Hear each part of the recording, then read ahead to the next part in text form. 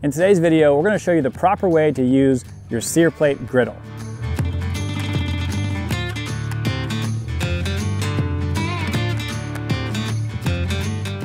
We are huge fans of the Searplate Griddle here at Breeo because it allows you to have the best of both worlds. You can have your fire pit completely open when you're not cooking, and then when you are cooking, it gives you the maximum surface area to cook up whatever you and your friends and family want that night.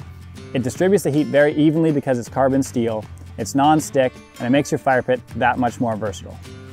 The first thing you want to do is season your new Searplate so that the oil can really set into the surface, maintain that non-stick surface, and also prevent rust in the future. To season the griddle, take it out of the box and place it on a fire that's very low bed of coals, no flames, just a low fire. Place it on your fire pit. Once the griddle's hot, remove it from the fire, place it on a non-combustible surface, and then using gloves and paper towel, lightly spread either avocado, canola, or grapeseed oil on the griddle. A little goes a long way. You can spread the oil around and wipe it until it looks dry. Then take the griddle, put it back on the fire. This time let it heat up to 400 to 500 degrees. You'll notice it'll start smoking a little bit, and on the inner rim, it'll start to turn an amber color. Once you see that amber color, you can remove the Searplate Griddle and put it on a non-combustible surface near the fire. Repeat the previous step at this point, just adding a bit more oil to the Searplate, putting it back on the fire. You'll repeat this process 2 to 3 times. Now it's seasoned, you're good to go. Start making memories with the Searplate Griddle. And now we'll talk about how to cook using your Searplate Griddle. The most important factor is fire control. You want to make sure you have a very low fire when you put your Searplate Griddle on the fire pit. A low bed of coals with no obvious flame coming up is ideal. Build your fire about 45 minutes to an hour before you're planning to cook and allow it to die down to that base of coals. Once you add the griddle, it'll take about 5 to 10 minutes to heat up to your 500-degree temperature. To test the temperature of the Searplate Griddle, there's 2 ways. One way is to sprinkle some water on it, and if it pops and sizzles, that's perfect. If it immediately evaporates, your griddle's too hot, or just use an infrared thermometer.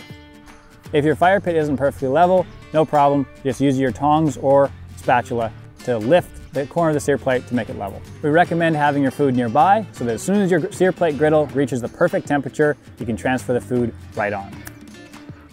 Once you're finished with your cook, scrape any excess food particles or grease into the fire, and then just remove the Searplate Griddle and take it to a non-combustible surface or to the Searplate Griddle stand.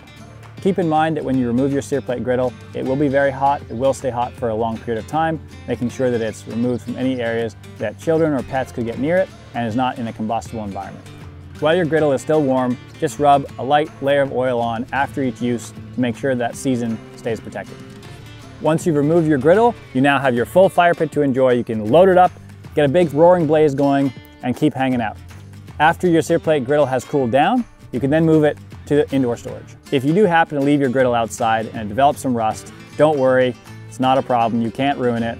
In fact, we have a little video showing exactly how to re-season your griddle if that were to happen. That's all you need to know about using your Searplate Griddle. We're huge fans of this product here at Breeo and can't wait to see what you guys cook on yours.